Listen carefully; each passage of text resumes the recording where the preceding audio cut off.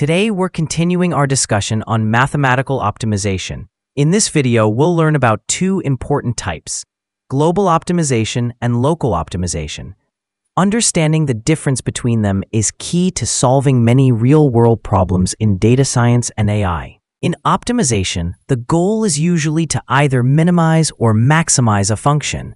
For example, if we're trying to minimize a function f of x, the optimizer will test different values of x to find the one that gives the lowest value of the function.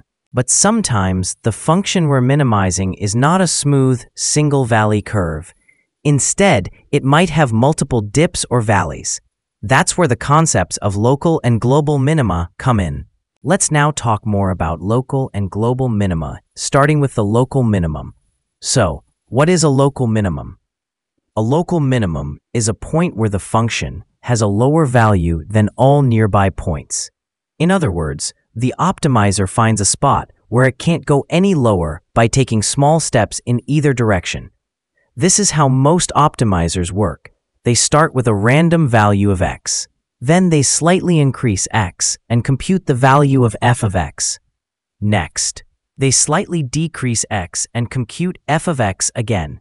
By comparing these two results, f of x plus delta and f of x minus delta, the optimizer decides which direction to move in.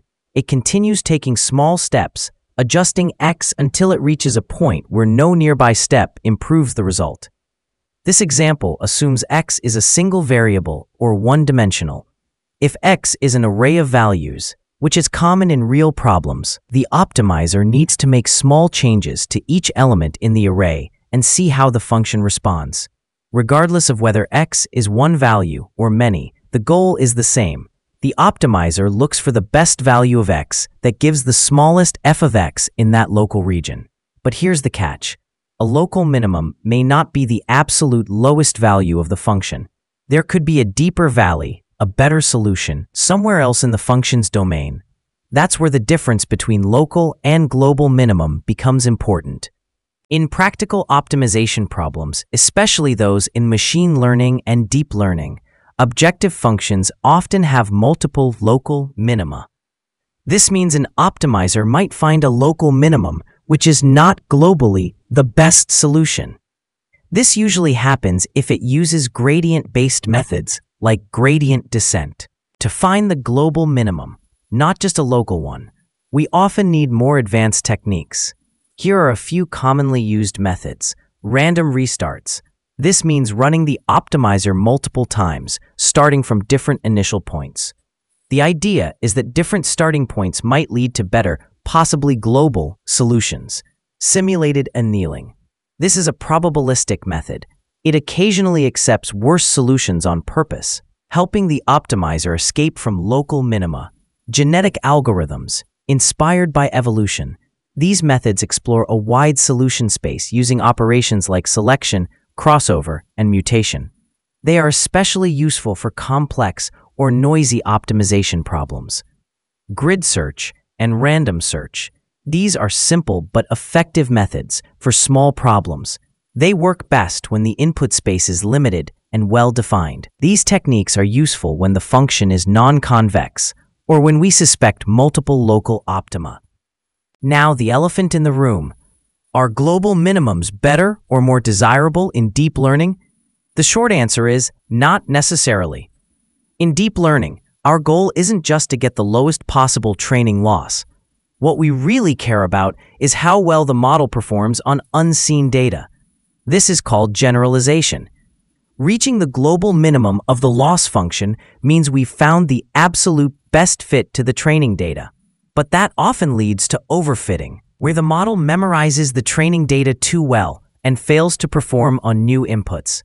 That's why, in practice, a good local minimum, one that gives us low loss but also generalizes well, is usually preferred. In fact, research has shown that flatter local minima, those with gentle curvature, tend to generalize better than sharp or deep minima, even if they're not the absolute lowest point. And because deep learning loss surfaces are very complex, with millions of parameters, there are many local minima that work just as well as the global one. So in deep learning, global minima are not required. What we need is a good, generalizable local minimum that works well in real-world scenarios. So when do we actually prefer global optimization? We prefer global optimization when the problem has a single, clear, best solution, and we want to be sure we found it. This is common in fields like engineering or operations research, where the goal might be to minimize cost, weight, or energy use, and only the absolute best solution is acceptable. Global optimization is also important when the objective function has many local minima, and some of them perform much worse than the global one. For example, in problems like route planning, network design, or drug discovery, finding the true global minimum can make a big difference in outcome. We also rely on global optimization when the solution must be guaranteed to be optimal, especially in critical applications like finance, control systems, or safety-critical systems. Finally, if the search space is small or well-bounded, global methods like grid search or branch and bound are practical and effective.